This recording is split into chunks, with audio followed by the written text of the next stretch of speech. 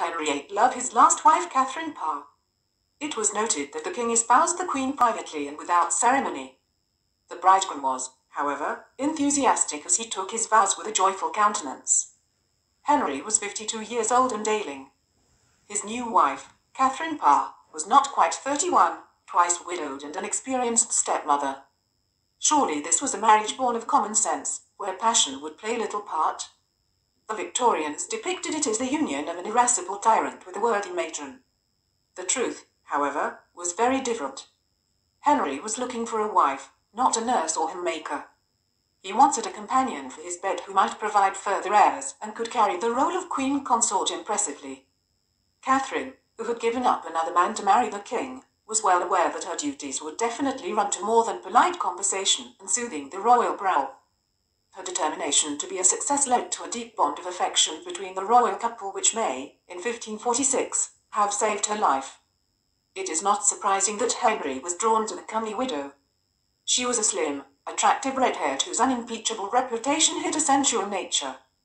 Her other suitor, Sir Thomas Seymour, had already realized this, and probably Henry did, too.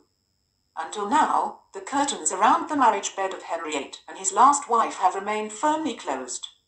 Yet theirs was undoubtedly a sexual relationship. Catherine took seriously her vows to be bonnet and buxom in bed and in board. She took milk baths to keep her skin soft, and the day after her wedding, she ordered fine perfumes for her chamber at Hampton Court. She was clearly determined to make her body in her chamber as enticing as possible. Henry lumbering into view in his nightshirt must have been a daunting sight.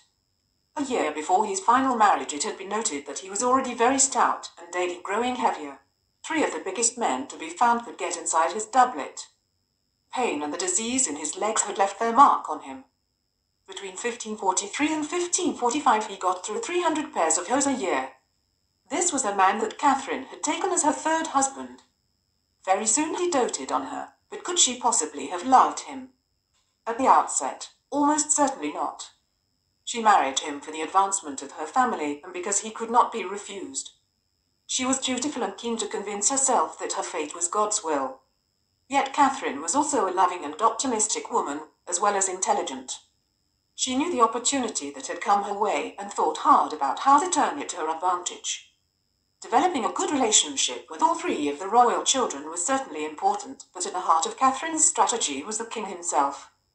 Henry was not simply an overweight monster, but a lonely and unhappy man after the disaster of his marriage to the foolish Catherine Howard. Katherine Parr recognized his need for love and attention.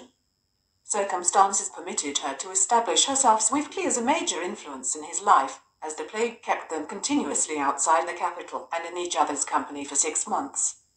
It was an ideal foundation for their relationship. So the king showered her with jewels and beautiful clothes, entrusted the country to her regency while he fought the French one last time in 1544, and greatly hoped for children with her. Henry and Catherine shared many interests, from hunting and archery to music, masques and books. She was a graceful dancer, and they both loved the Venetian Bassano brothers, musicians patronized by Catherine. Henry, a cultured man, was delighted to have a queen who commanded respect from ambassadors and with whom he could discourse. Both husband and wife were committed to the 16th century belief in lifelong learning.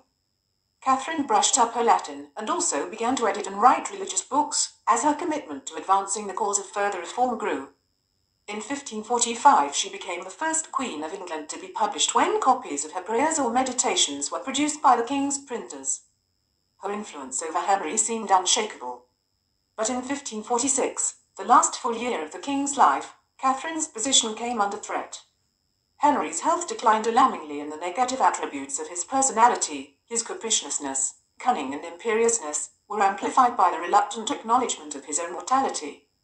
A power struggle for the future of England was fought out over his diseased frame, and his loyal wife, who had felt secure in his affection and returned it with devotion, found herself at the centre of the struggle. A bitter fight. The story of plots against the Queen was recounted dramatically by John Fox nearly 2 decades later. By the time Fox was writing, almost all of those who had been close to Katherine Parr were dead, so the detail cannot be verified. Catherine never spoke of such things herself. But it is certain that the bitter fight between the forces of religious reform and conservatism came close to Catherine. The ladies of her chamber were targeted in the search for banned books, and an outspoken reformer, Anne Askew, was tortured to get her to reveal links to those who served the Queen. Anne was later burned at a stake without divulging anything. But Catherine hastily hid many items in her own book collection, changed locks on trunks and coffers, and summoned her sick uncle to support her at this difficult time. Henry must have known his wife's views and interests. If Fox is to be believed, he found them progressively irritating, not so much for their content as for the fact that she presumed to contradict him in public. Nor had she conceived, and time was passing. Henry's tendency to become bored with his wives after a couple of years may also have been a factor. Yet whatever happened in the summer of 1546 did not destroy their marriage. Perhaps Henry did, as Fox claimed, take a penitent Catherine on his knee and reassure her of his love. In fact, he seems to have been eager to make amends by ordering all manner of jewels, pearls and precious stones, skins and sable furs, for our dearest wife, the Queen. She, however, knew that her position had changed. After a second honeymoon in the autumn, they parted before Christmas. Henry needed to put his kingdom in order and prepare for death. There is no evidence that Catherine ever saw him again.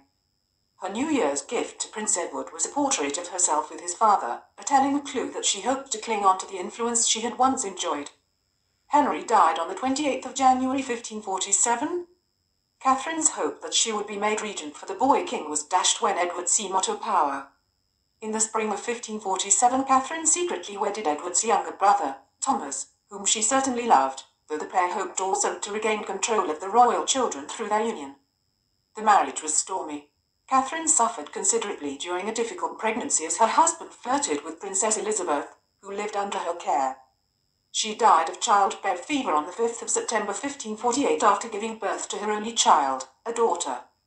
It was a tragic end for this remarkable woman, who had found that marriage to Henry VIII was perilous but brought great rewards. She set out to win his heart and amply succeeded.